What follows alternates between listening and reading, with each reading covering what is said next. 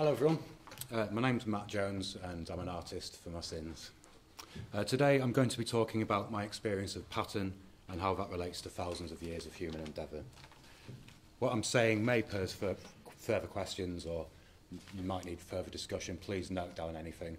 Well, there's times where I'm writing a paragraph and I can rant for 2 hours on the subject, so I can't get everything said in this. I see patterns everywhere. If I see a pattern, I have a sure and certain knowledge there is a code to describe it. Therefore, I see code everywhere. The first major hurdle as an artist working with code is to understand that nothing you're doing is that cutting edge or even really that modern. You belong to a long history of crafters, artisans and makers who have been working with code for long before the advent of the computer. Pattern is constant. Talk about relating curves to a stonemason and they'll understand it better than you. Talk about advanced crystallography to someone working with patchwork and they'll tell you things about how 5s and 6s knit together. Talk to a mosaic artist about pure sequential code and they'll understand fully what you're talking about. Process and craft have always required an understanding of order, and with order comes sequence. A great part of my joy in art is looking at the world around me and spotting similar patterns from disparate sources. The patterns that maze cracked riverbeds, extracting from them the places where the cracks intersect and comparing them to a starling murmuration, and from a starling murmuration to my favourite named academic paper, Geometry for the Selfish Herd, which correctly determines how swarms move. And then into the pure mathematics of Voronoi, which is just so pretty. I love it. In the curved tiling that clutch the archways of Isfahan in Iran, I've forgotten the name of the mosque, forgive me.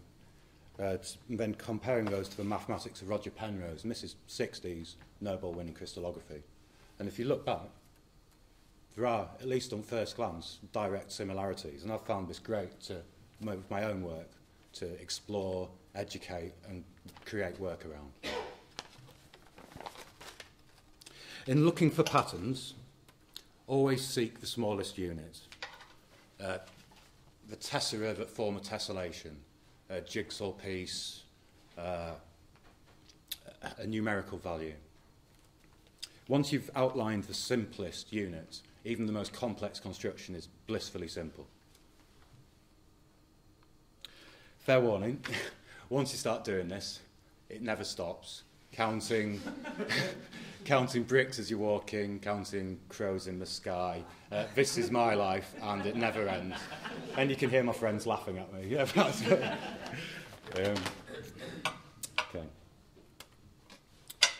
In devoting myself wholly to the study of pattern, I found there are two distinct threads in how this appears in my artwork.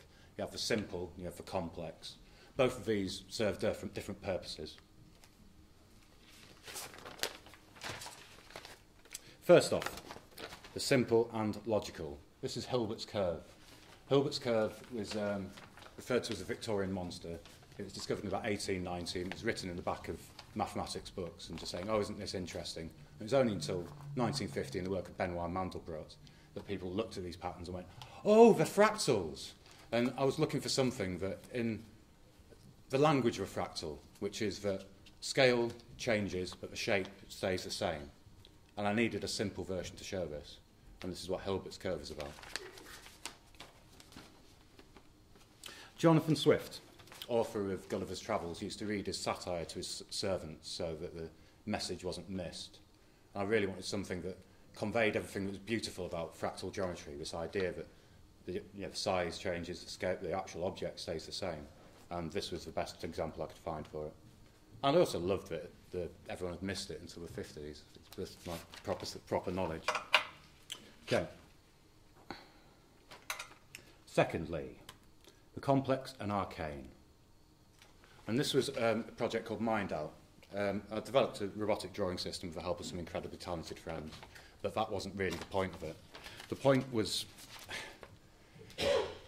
a slew of artists describing their work as eco-art, and I just didn't quite kind of engage what that meant. It doesn't, for me, mean drawing a penguin, because that doesn't really convey everything. You're using horrendous spray paint with CFC. It just didn't make any sense to me. So I was trying to work out what eco-art was. And for me, it was efficiency. It was conveying the piece of artwork, doing it as simply as I can.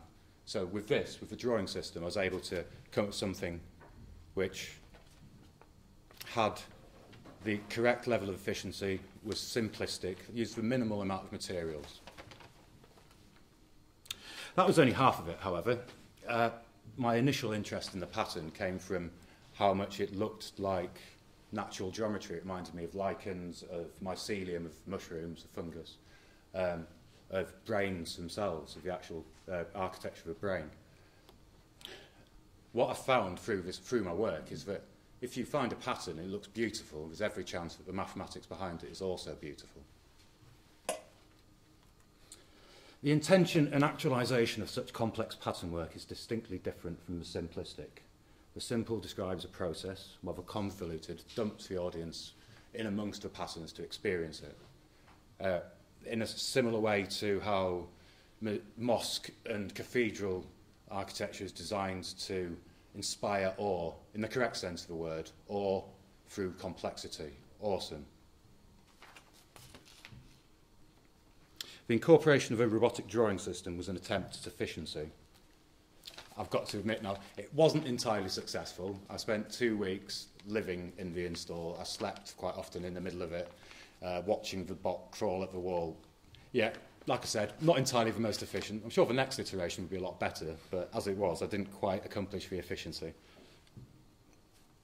But the main point of using this robotic drawing system was to get across the idea that if I'd drawn something of this size entirely by hand, and I have done 15-foot walls where I've just drawn a single line, it was generative, but then I took it back and drew it by hand. And I just knew how many errors would creep into something this size, which is a 16-foot open-ended cube. And I wasn't going to be comfortable with the amount of errors that would include. So the robotic drawing system did accomplish that, but perhaps not in the most efficient way. Technology allows access to realms of thought, practice and product that haven't been truly available to us before this point. It is our duty to embrace it as makers, not to remove skills, but to complement them. My artistic process is about developing and outlining both rigid order and boiling chaos, and then finding the middle point between the two.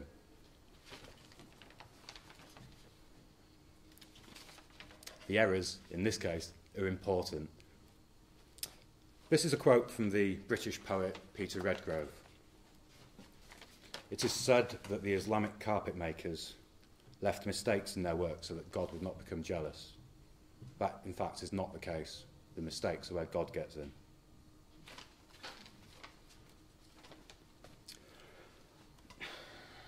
Though it's not deliberate, I've now spent the last 2 years with significant and complex problems to my eyes, which has ended up with the visual world of art becoming distorted and blurred to me, and my experience of the world has changed as well. And in terms of the work which I'm going to produce next, I can already feel that it's going to incorporate this, a world where sight is less important, but perception is everything.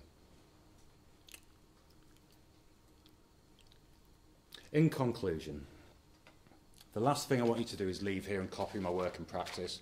Take my word for it. Some of the things I've done the most long and tortuous way you could do anything, and I really would not recommend it to anyone else. What I do want you to take is some part of the attitude which I look at the world in. It's there to be ripped apart for information, ripped apart for data, and then be reassembled to inform an old truth or to create a new one. These are interesting times. Thank you.